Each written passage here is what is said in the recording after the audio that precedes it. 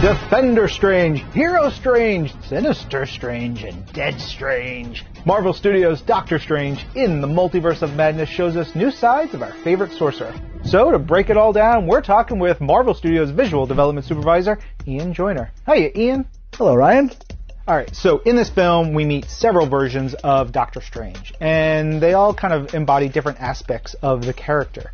How did you approach designing these different Stranges? So beginning to develop the different looks for Doctor Strange was a really interesting challenge. We got to see what does he look like when egos run amok? What does he look like when the dark power is taken over? All the way to what does he look like as a shambling corpse? We were very lucky and very blessed that we have years and years of comic books to go back to. So we were all able to go and see which looks we thought were the strongest, which looks were the most interesting, and pull from that and then infuse some of the design work that was done in the first film and make sure that it all kind of gelled together and felt cohesive, yet unique and interesting in its own way. So of course we start off the film not with the Doctor Strange that we know and love, but with the very cool Defender Strange. Where did you start with developing this new look? With Defender Strange, some of the biggest asks were to make sure that this character felt like a brand new version of Doctor Strange. So we knew we had to avoid a lot of the things that have become iconic about the character, yet still instantly recognize him as Doctor Strange. Again, we were lucky because we had years and years of comic book reference. We knew we wanted to lean into the swashbuckling aspect of the character. Things like removing the cape and making sure that he had a lot of mobility was important, but still having some of that secondary motion like the sashes and things like that. One of the other iteration points was, does every Strange have an Eye of Agamotto? We explored yes, no, different takes, would there be different realities at different versions of the eye, ultimately deciding that it made the most sense for just our hero Strange to be the one who carried the eye. Yeah, so speaking of our main hero Strange, he has a slightly new look from the last time we saw him. How did you approach his design on this film? One of the key design elements of Doctor Strange is avoiding the typical superhero look. You don't want him to just feel like he's wearing tights when he's fighting or conjuring or doing whatever he needs to do.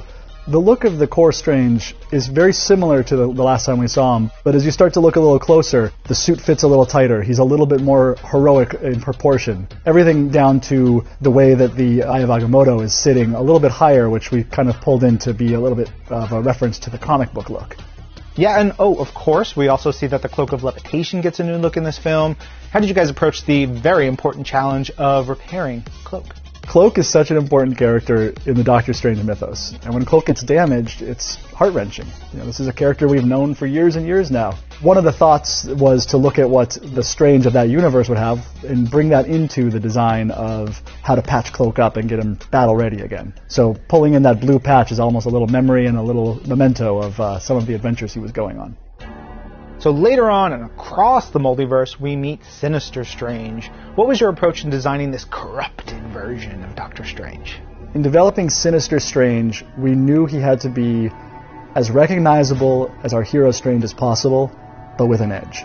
Things just got out of hand. So taking the initial costume designed by Carlo Ortiz and adding a little bit of a dark, sinister edge to it was a really interesting and fun challenge.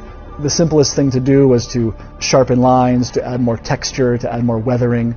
We also added a kind of leather backing on top of the shoulders to add a little bit more of a imposing stance on him.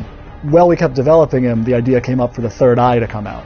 The question was, how organic do we go? So we developed everything from kind of a bulging area in the forehead that would be instantly noticeable, all the way to it just magically appearing. What ultimately seemed to be the best way to go is that you wouldn't really notice it until it pops open and gives a nice scare.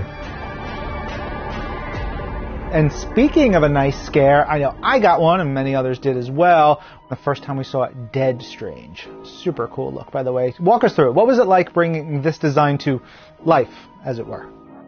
First and foremost, when you're working on a Sam Raimi film, you have to hope at one point you get to make some form of zombie.